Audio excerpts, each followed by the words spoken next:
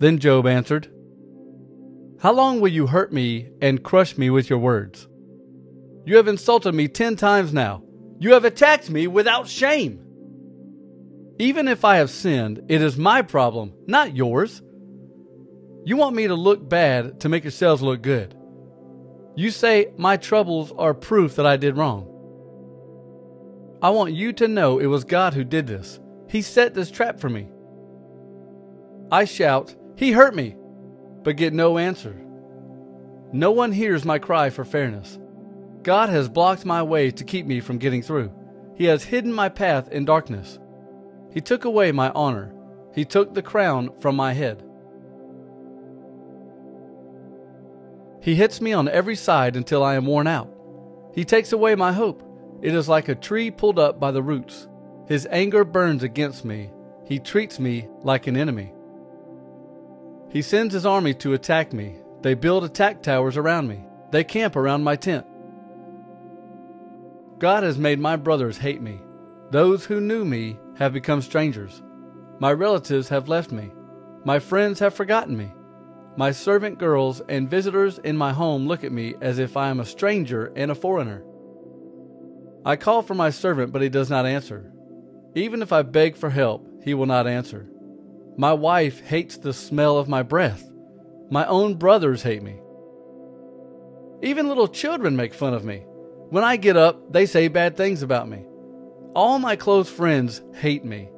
Even my loved ones have turned against me. I am so thin my skin hangs loose on my bones. I have little life left in me. Pity me, my friends, pity me, because God is against me. Why do you persecute me as God does? Don't you get tired of hurting me? I wish someone would write down everything I say. I wish my words were written on a scroll. I wish they were carved with an iron tool into lead or scratched on a rock so that they would last forever.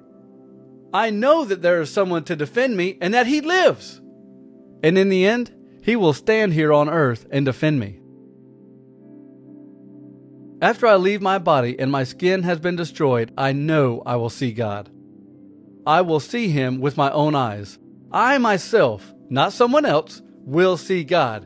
And I cannot tell you how excited that makes me feel. Maybe you will say, how can we push Job a little harder and make him realize that he is the source of his problems? But you need to worry about your own punishment. God might use the sword against you. Then you will know there is a time for judgment. Then Zophar from Naamah answered, You upset me, so I must answer you. I must tell you what I am thinking. You insulted me with your answers, but I am wise and know how to answer you. You know that the joy of the wicked does not last long. That has been true a long time, ever since Adam was put on earth. Those who don't know God are happy for only a short time. Maybe an evil man's pride will reach up to the sky and his head will touch the clouds, but he will be gone forever like his own body waste. People who knew him will say, Where is he? Like a dream, he will fly away, never to be found. He will be chased away like a bad dream. Those who knew him before will not see him again. His family will never again get to see him. His children will have to give back what he took from the poor. His own hands will give up his wealth. When he was young, his bones were strong, but like the rest of his body, they will soon lie in the dirt.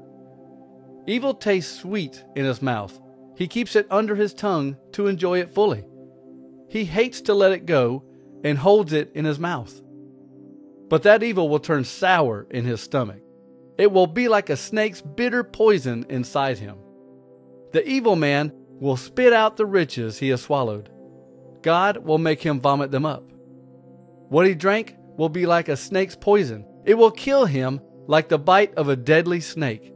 He will never again enjoy so much wealth, rivers flowing with honey and cream. He will be forced to give back his profits. He will not be allowed to enjoy what he worked for, because he hurt the poor and left them with nothing. He took houses he did not build. The evil man is never satisfied, but the things he wants cannot save him. After filling himself, there is nothing left. His success will not continue. Even while he has plenty, he will be pressed down with trouble.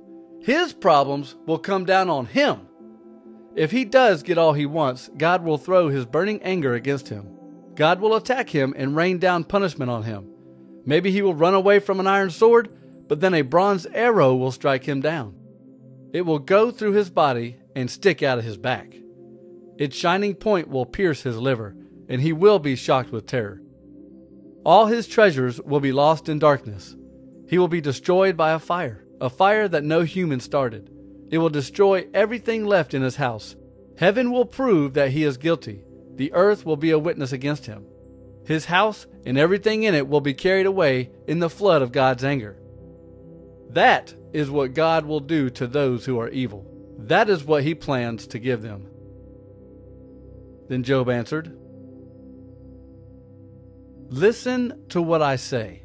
Let this be your way of comforting me. Be patient while I speak. Then after I have finished speaking, you may make fun of me. My complaint is not against people. There is a good reason why I'm not patient. Look at me and be shocked. Put your hand over your mouth and stare at me in shock. When I think about what happened to me, I feel afraid and my body shakes. Why do evil people live long lives? Why do they grow old and successful? They watch their children grow up and live to see their grandchildren. Their homes are safe and free from fear. God does not punish them. Their bulls never fail to mate. Their cows have healthy calves. They send their children out to play like lambs. Their children dance around. They sing and dance to the sound of harps and flutes. Evil people enjoy success during their lives and then go to the grave without suffering. They say to God, 'Leave us alone. We don't care what you want us to do.' And they say, 'Who is God all-powerful? We don't need to serve him. It will not help to pray to him.' Of course, evil people don't make their own success. I would never follow their advice. But how often does God blow out their light? How often does trouble come to them? How often does God get angry with them and punish them? Does God blow them away, as the wind blows straw, or as strong winds blow the grain husk? But you say God is saving their punishment for their children. No! Let God punish the evil people themselves so that they will know what they have done. Let them see their own punishment. Let them feel the anger of God all-powerful. When their life is finished and they are dead, they will not care about the family they leave behind. No one can teach God anything he doesn't already know. God judges even those in high places. One person dies after living a full and successful life, a life completely safe and comfortable, with a body that was well fed and bones that were still strong. But another person dies after a hard life that has made them bitter, never having enjoyed anything good. In the end, both of these people will lie together in the dirt. The worms will cover both of them. But I know what you're thinking, and I know you want to hurt me. You might say, "Show me a good man's house. Now, show me where evil people live." Surely you have talked with travelers. Surely you will accept their stories. Evil people are spared when disaster comes. They survive when God shows his anger. No one criticizes them to their faces for how they lived. No one punishes them for the evil they have done. When they are carried to the grave, they will have someone to watch over the place they are buried. So even the soil in the valley will be pleasant for them, and thousands of people will join their funeral procession. So your empty words are no comfort to me. There is no truth at all in your answers.